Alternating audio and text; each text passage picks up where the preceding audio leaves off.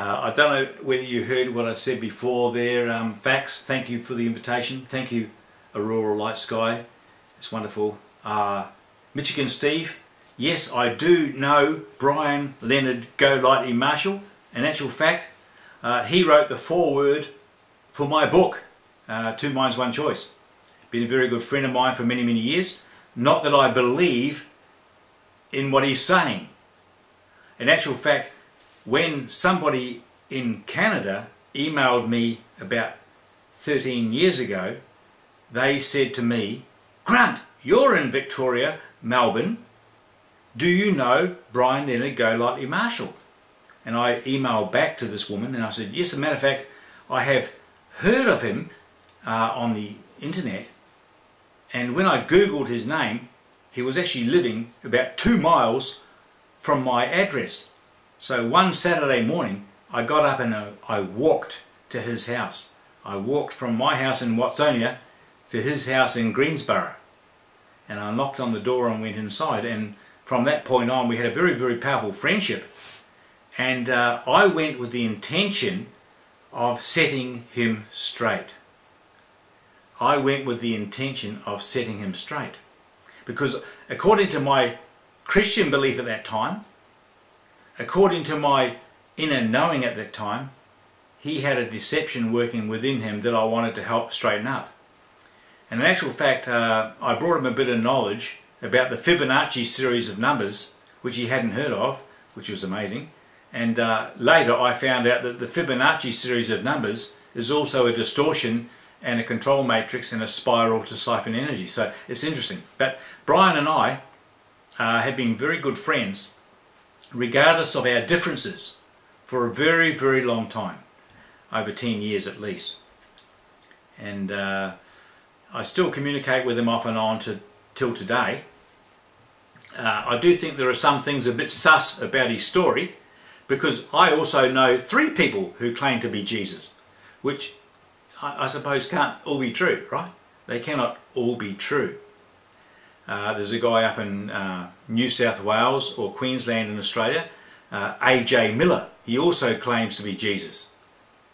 There's another guy here in Victoria. He claims to be Jesus. I won't name him on cam because he hasn't told me himself, but I've heard it through another source. But there's many, many people in the world who claim to have a Jesus consciousness or a Mary Magdalene consciousness or some other super powerful spiritual identity consciousness.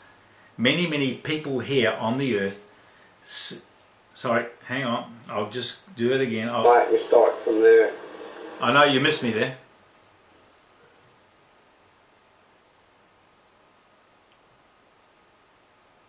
I'm just coming back on the mic. Can you hear me now, you guys? Where was I up to before? Can you hear me now? Can you hear me now? Okay, where was I up to when I dropped off? Can you tell me? Was I just saying that there are other people in the planet who claim to have some connection to a spiritual reality, such as Mary Magdalene, John the Baptist, Jesus, some famous patriarchs or some famous people in the Bible? That, you know, many, many people on the earth claim to have some descendancy from some of these amazingly powerful super people, you know. And I don't know what it means for this, but I know that it means that all of us have a sense of self-identity importance. In other words, we're all very, very powerful in the mind of God. And there's also interfering control matrices that run operations or holographic inserts into our self-identity that just distort us and destroy our self of true identity, our source of true identity. So yes, Michigan Steve, I do know Brian Leonard Golightly Marshall. In actual fact, I made a few YouTube videos with him, and if you wanted me to, I could put some private interviews with him up on YouTube that I've never aired before. If you wanted me to, Michigan Steve, I could put up some personal YouTube videos with Brian Marshall and myself that have never been aired before, that just show some of his attitudes and things. but also he's a very beautiful man, and maybe a little bit lost in some degrees according to others' thought, but he may be very, very true and powerful in his own integrity. So I can't degrade a man or lift him up, but I can show you some evidence of what you want to form your own opinion around. Okay? Look, there's many ideas about Brian. I've known Brian personally. I went to visit him nearly every day for about 5 or 6 years.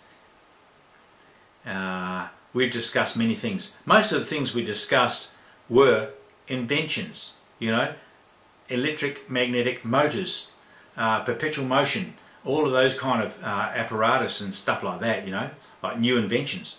He's a very brilliant man. Got the highest IQ I've ever seen, you know. He's wonderful in a lot of ways, but I still think there may be some form of delusion there. I can't say, and I wouldn't say against him, but everyone thinks that they're marvellous anyway. Most people think they're marvellous.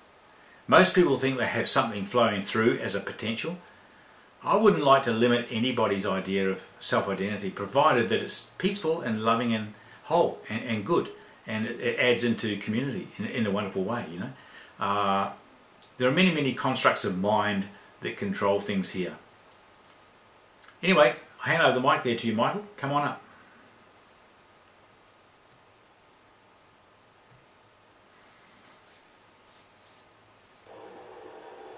Yeah, I know. I just want to know about him. I want to know, because he's treated me awful, absolutely awful. And I know who I am. And I did some research, and with what I know now, I mean, I've run his numbers, his name, and everything. I've done all that. I've talked to his wife there, Janelle. She's Asherah. She calls herself Asherah, A-S-H-E-R-A-H. And you look up Asherah, and there's a lot of information, ancient history of Asherah. It shows that she was the consort of Baal, that she was his mouthpiece. And they're on YouTube a lot. And Baal served Mullet, basically the Queen of England. And I know that Brian worked for that establishment for some time. And there's just something there. He's something. I don't know what it is. But, you know, it does say in the book of Daniel, when he gives Daniel the scroll, he tells him to eat it, it'll be sweet to the taste, but bitter in your stomach. So, that's kind of how I'm looking at Brian.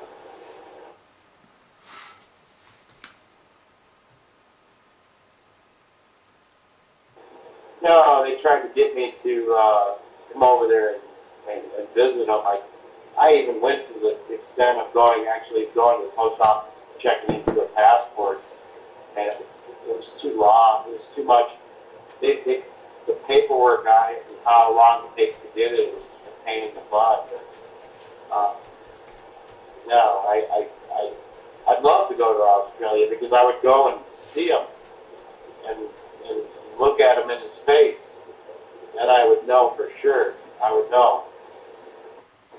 I've done his crest has blue in it. He says he's not Jewish. He's Jew. He's got Jew bloodline in it. They were rebellious people. They were the ones that carried the seed of the serpent.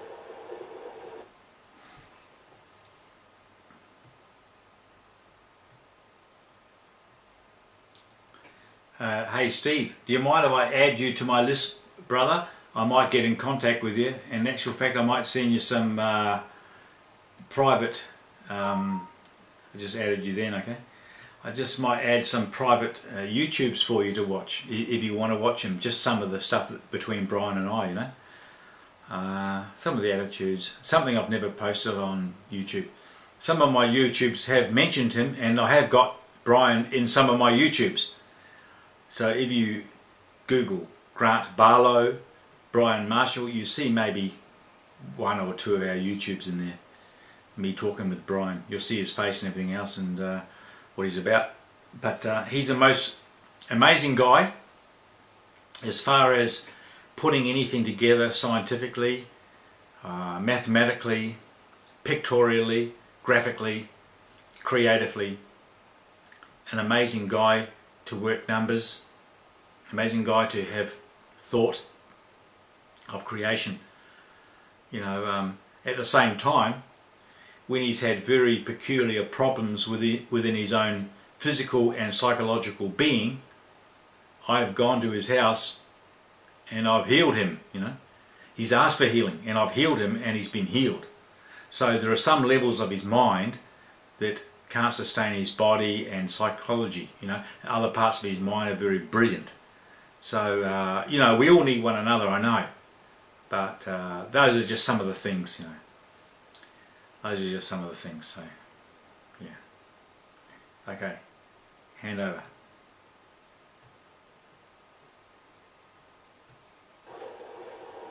Yeah, that's fine. I'm just watching. So I'm watching. You know what I mean? I'm watching. Because I'm going by what the scripture tells me. And that's exactly what I'm doing. So I'm just going to keep on watching.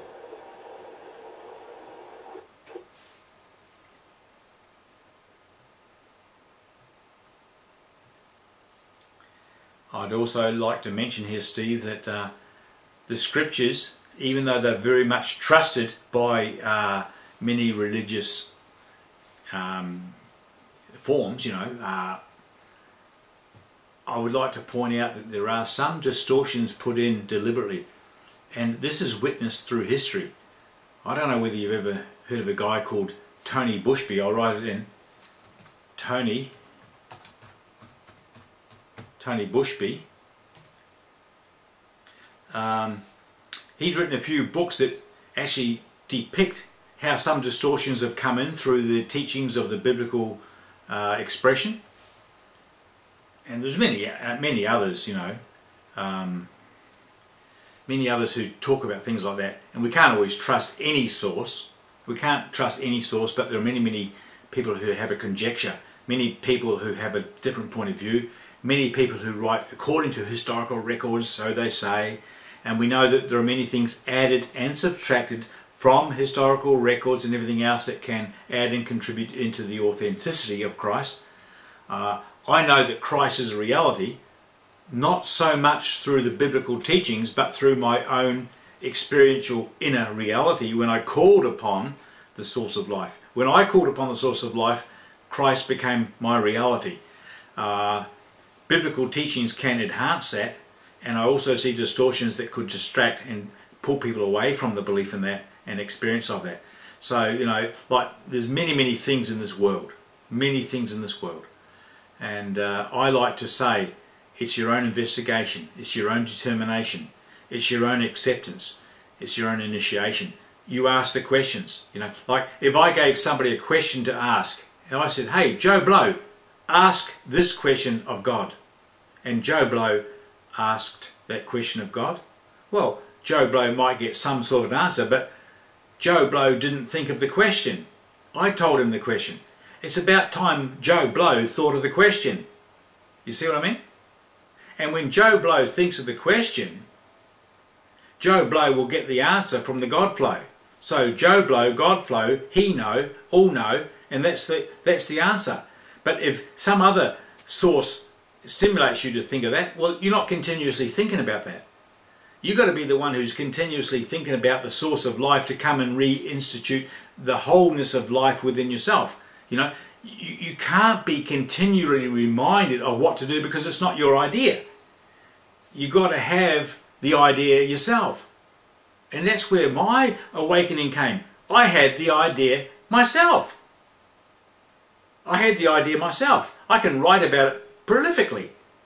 And unless somebody else has had the idea, well, maybe nothing happens. But if they do have the idea, something will happen. Yeah. Do you know what I mean? And that's what I'm saying. So when you have the idea, something will happen. And I had the idea that I wanted to know God, whatever God is, even if God's some idea that's not real. I want to know what reality is. I want to know what I am. What am I? What am I? And I'm asking whatever knows what I am, what I am. And it's coming to me in great volumes of the book. Great volumes of the book, you know. And so from that asking comes my answer. And I realise that the answer was there even before I asked it. Therefore the separation caused the answer, and the answer is that which is not separated. And so for answer and question is not even a part of it, because in the state of all-knowing you don't even ask a question and no answer is required. You know it. But in separation you need to ask, and that's where it comes. You're asking, you're hearing the word, and the word is informing you of what you already know. The word is informing you of what you already know, you see. So anyway, hand over the mic now. Hand over. I've been recording this, by the way.